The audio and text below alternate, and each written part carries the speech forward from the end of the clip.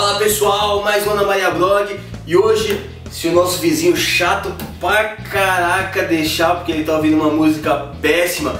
Sabe aquelas músicas de antigamente? É pancadão, sei lá o que, mano, o cara tá ouvindo isso, velho. Agora, ele naquela época ele queria ter um carro de som, aí ele não tinha dinheiro pra ele comprar. Aí agora ele comprou o carro que é daquela época, e aí ele gastou todo o dinheiro que ele podia ter comprado um carro desse ano no som. E aí ele tá estragando toda a vizinhança aí com aquele volume maldito. Mas enfim, hoje esqueçam a música de fundo desse cara, vamos ao vídeo. Hoje a gente vai fazer banana caramelada. Meu, banana caramelada do Shining Box. Se você for no Shining Box, você certamente já comeu uma banana caramelada do Shining Box ou em qualquer um dos seus genéricos.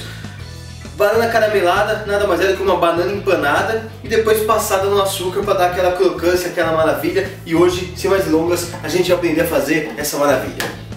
Bom, o primeiro passo da nossa receita qual que é? A gente pega aqui, ó, liga aqui o nosso fogo. Pode deixar ele num fogo médio, assim, entendeu? Porque é bom você ter bastante paciência para fazer isso, para você não queimar o seu caramelo, entendeu? Aí, ó, o que a gente vai fazer agora? Ó, a gente vai colocar água, né, aqui dentro e já vai misturar o açúcar. Ó, colocando todo o açúcar. Agora a gente dá uma leve mexidinha assim, só para incorporar bem mesmo, para ele misturar na água. E agora a gente vai deixar isso aqui até ele começar a ficar em ponto de bala, que a gente chama, entendeu? Então, quando ele começar a dar uma leve amareladinha, assim, que vai começar a dar uma torradinha, é a hora que ele tá pronto. Mas cuidado para você não queimar o seu açúcar, hein? Então eu vou deixar aqui para mostrar o ponto certinho para vocês. E aí, quando ele tiver acabado, a gente vai colocar ele aqui ó, em cima desse pano úmido, entendeu? Para não queimar, entendeu? Para ele manter a temperatura, mas não queimar, né? Não ficar esquentando mais que isso. Então, vamos esperar aqui agora só nosso açúcar aqui na água, esperar dar o ponto. Vamos lá.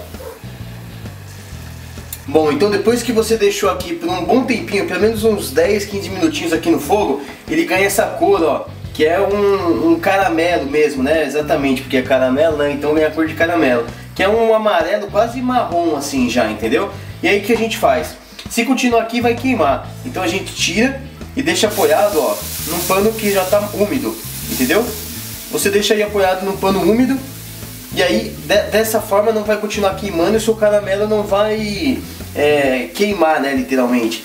E aí, quando a gente for usar, se ele tiver um pouquinho duro, é só você dar uma esquentadinha nele de novo, de leve, aqui no fogo baixo, que ele vai amolecer e aí você vai poder utilizar normalmente. Então, vamos lá agora fazer a nossa mistura do nosso empanado.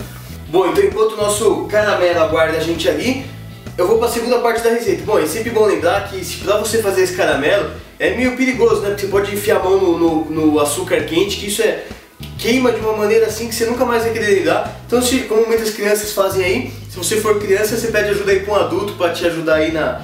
Eu sempre quis falar isso. Eu sempre quis... Eu zerei a vida agora. Eu já fiz um vídeo falando para alguma criança pedir ajuda para o adulto. Zerei a vida. Então agora vamos fazer então o nosso empanado. Ah, Caio, lembrando, todos os ingredientes de todas as receitas do Ana Maria Blog sempre ficam na descrição do vídeo no YouTube. Então, qual é a medida daquilo, como eu já disse? Descrição do vídeo no YouTube tem tudo lá. Vamos lá. Para fazer o empanado, porque a banana ela passa pelo empanado, né, e frita. A gente tem que só misturar esses ingredientes aqui, é bem facinho, né? Ó. Primeiro você começa misturando o amido de milho com a farinha, eles são amigos, são da mesma laia, tudo da mesma turma esses dois aqui. Aí ó, dá uma misturadinha de leve nos dois. Aí você pode colocar também o seu sal, uma pitadinha generosa de sal. Olha só, uma pitadinha generosa de sal. Pra dar uma salgadinha no empanado, né? Tem gente que só gosta de comer empanado, joga a banana fora. Come empanado, já pega a banana, joga fora. Porque a mãe fala assim, vou fazer o filho comer fruta, né? Aí o filho joga fora. Agora a gente vai misturar então o ovo. Vamos lá misturar o ovo. Ovo kamikaze, né? A gente não tá afim de ver se tá podre ou não. Ovo kamikaze, cheirou, não tá podre, então... Mas na sua casa, tenta dar uma olhada, entendeu? Pra ver se tá podre ou não. Porque vai que, né? Vai que, aí depois você vai reclamar. Agora o que a gente vai fazer? De colocar a água. A água a gente vai jogando até dar o ponto. Qual que é o ponto? É assim, esse empanado, não é aquele empanado que fica meio duro, que você passa assim. Ele é meio mole, bem mole na verdade. Então, ó, vamos colocar aqui a água para vocês terem uma ideia. Ó, vamos colocar metade da água primeiro. Que é sempre bom a gente ir dosando, né? Vai saber.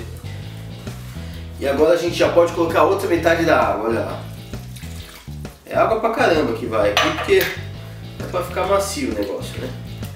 Ó, vamos lá. Tá vendo? Ele é bem, não é tão líquido como tá agora, né? Mas ele já vai dar, calma aí que o amido de milho já vai fazer o efeito dele e a massa vai ficar um pouco mais pesada. Vamos lá. Pra parar de voar tudo aqui em mim, vou pegar a ajuda do amigão Fouet. Vamos lá com o Fouet e vamos terminar de mexer. Bom, agora que a gente já terminou aqui de misturar bastante, a gente coloca aqui um pouco do óleo, né? Que é só 5 mlzinho, uma colher de chá, só para dar um chablau aqui na receita. Porque fala que é para pôr, então a gente tem que pôr, né? E aí, a gente vai colocar o fermento só na hora que a gente for empanar. Então primeiro eu vou ensinar vocês a cortar a banana e aí depois eu coloco o fermento na hora que a gente for empanar para fritar. Vamos lá. Bom, a banana é a rainha dessa receita, o carro-chefe é quem manda, é quem veio para ficar. E a banana, como é que vocês fazem para comprar? Você escolhe a feia. A banana é assim, a que tiver feia, cheia de marcas, essas coisas, porque é a que tá boa para comer, entendeu? Se você for fazer no dia, você pega a feia que não tem erro, ela já vai estar madura. Madura não, já vai estar, sei lá se é madura, esqueci agora. Aí já vai estar boa para comer, entendeu?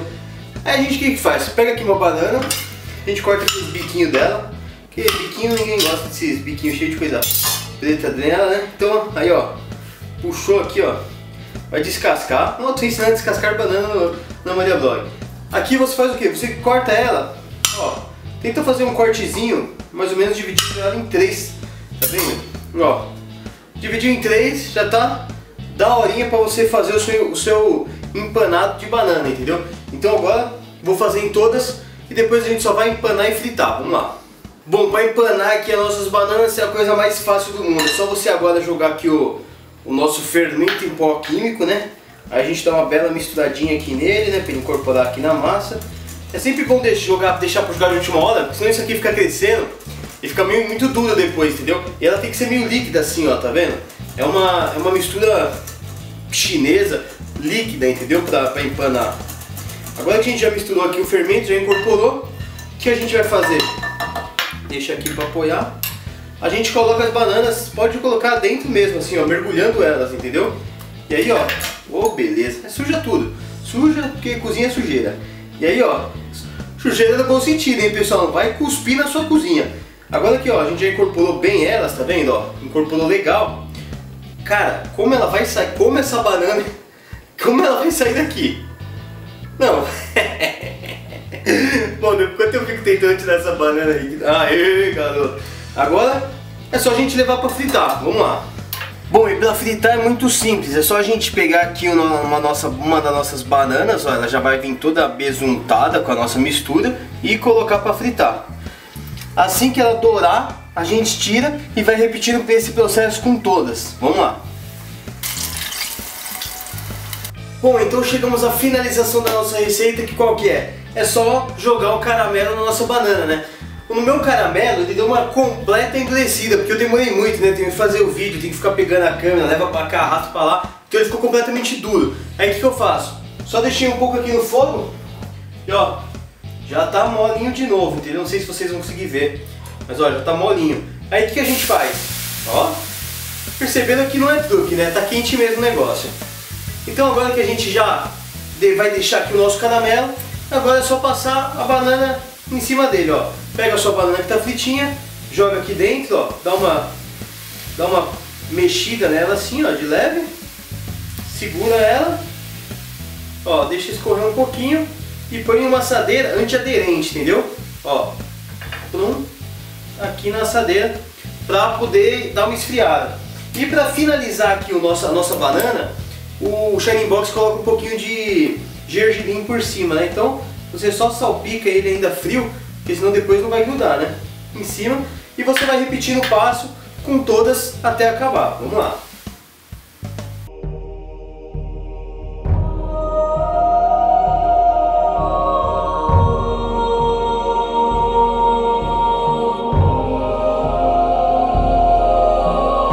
E chegamos à difícil hora de provar a nossa banana caramelada, que, meu, você viu que eu escrevi até blog aqui, ó. Ele partiu em dois aqui na hora que eu tava mexendo para arrumar aqui no prato.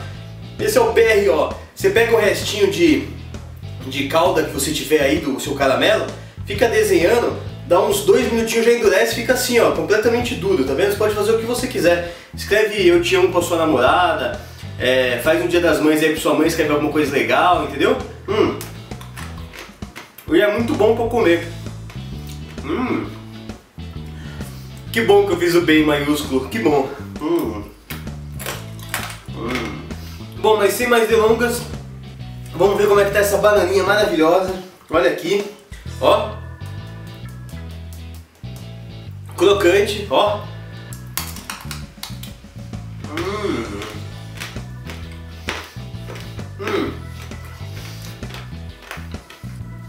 Se não for perfeito igual do Shine Box, é melhor.